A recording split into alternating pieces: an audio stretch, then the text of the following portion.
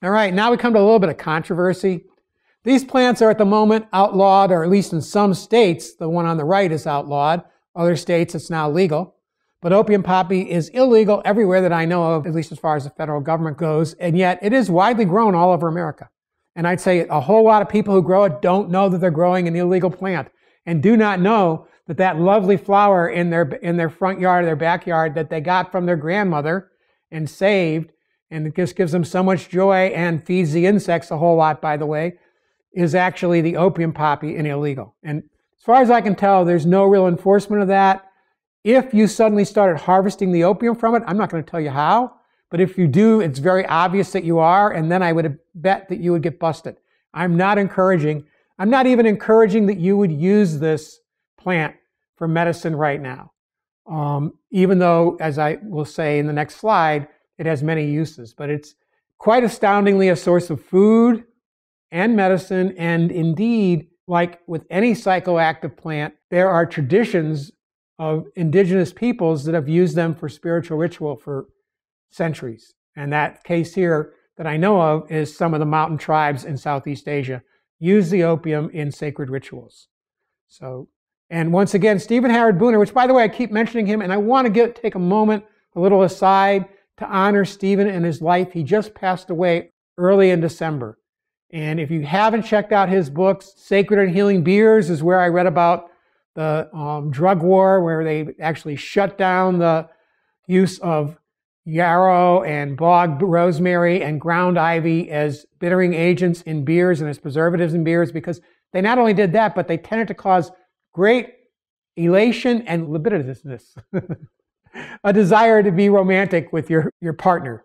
And so the monks weren't very happy about all that jubilation and all that expression of sexuality. And so they encouraged the moving away from these other beer additives and to hops, which tends to sedate you. And so that's the story of the drug war. It's fascinating reading. I recommend Sacred and Healing Beers. And I recommend everything Stephen Howard Booner has ever written. He's a remarkable researcher, a remarkable writer, and I've never had a book of his that I couldn't pick up, open it up anywhere, start reading and not want to put it down.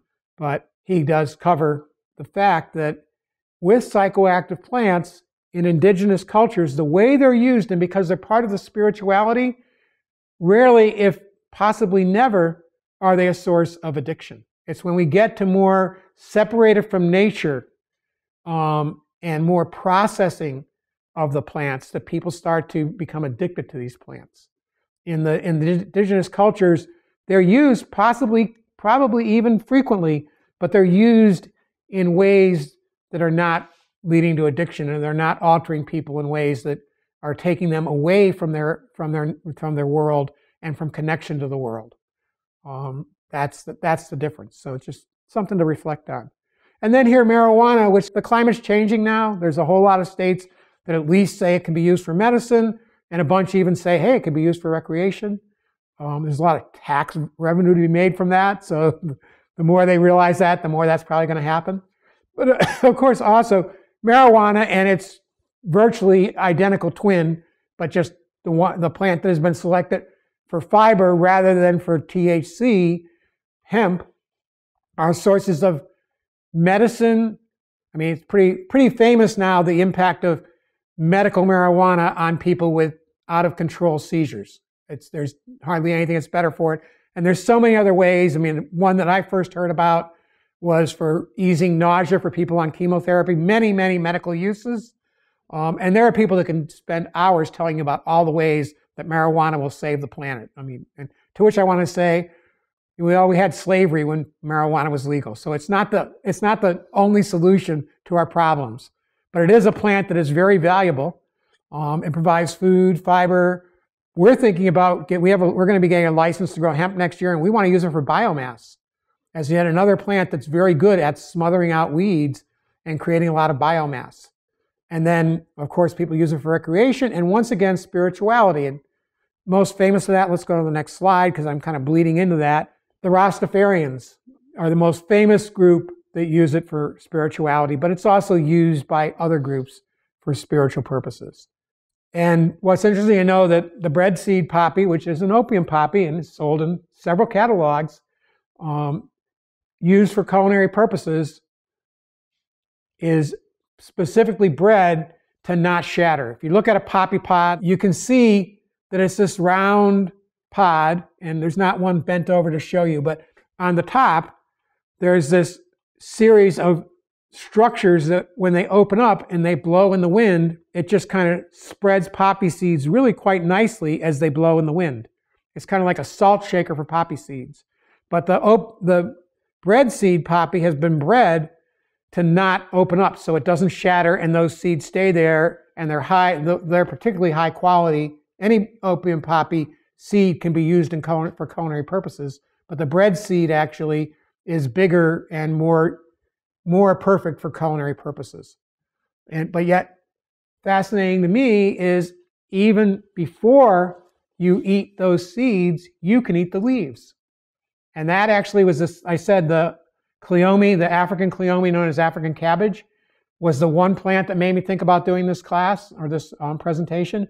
But the other one was watching my friend walk it towards their door as I was leaving, and they were getting ready to have lunch, and bringing a big handful of opium poppy leaves. And I'm like, what are you going to do with those? He said, I'm going to eat them. And it's like, I was amazed. You actually eat opium poppy leaves? Yes. Where they're grown as a cash crop, and there's a lot of things to say about that, but they are grown as a cash crop, and we're not going to get into that at all. But where they're grown as a cash crop, they are regularly eaten as a source of nutrition. And the leaves are eaten. I don't know that you'd want to eat them by the time they go to seed. Most plants that we eat for greens aren't very good eating once they go to seed. But they are a source of greens for people who are growing them as a cash crop. And then medical uses, the opium poppy, common drugs that are available, in the drugstore now. Opiates they're used for pain relief. Of course, there's been a whole lot of pain around some of those in recent years, but if we suddenly couldn't get anything from a drugstore and somebody was in horrible pain, people would probably begin to relearn how to use the opium poppy for relief. I am not recommending that you self-medicate with this now. In fact, I'm recommending you not. But you be aware that if the time should come when you don't have other sources, you seek out the wisdom of others who may know more and learn how to use this. It would be literally a godsend, because people in pain need to have that pain relieved. And people, if you had to, let's say, fix a broken leg or something, being able to, first give somebody, enough opium tea or whatever so that they could handle that pain, that'll be a godsend. And of course, also, diarrhea can kill you. Cholera is an example of that. But opium is used in a form that, has been made by, drug companies, now pharmaceutical companies, but we could relearn, I'm sure, if we needed to. It's used to suppress diarrhea, and it's also used as a cough suppressant. And I'm not at all recommending we use that now, but knowing that they're there, should we no longer have access to our, level of civilization we're at now, where we can go in and buy medicines. These are the raw materials of medicines, and they're, commonly growing in lots of people's flower gardens. Marijuana, not so much, at least not in the states where it's illegal anyways. That status is changing rapidly. And where it is legal, you might start to see it as a landscape plant. If somebody is growing their 2 plants or whatever they're allowed to grow, they might actually have it mixed in with their landscape.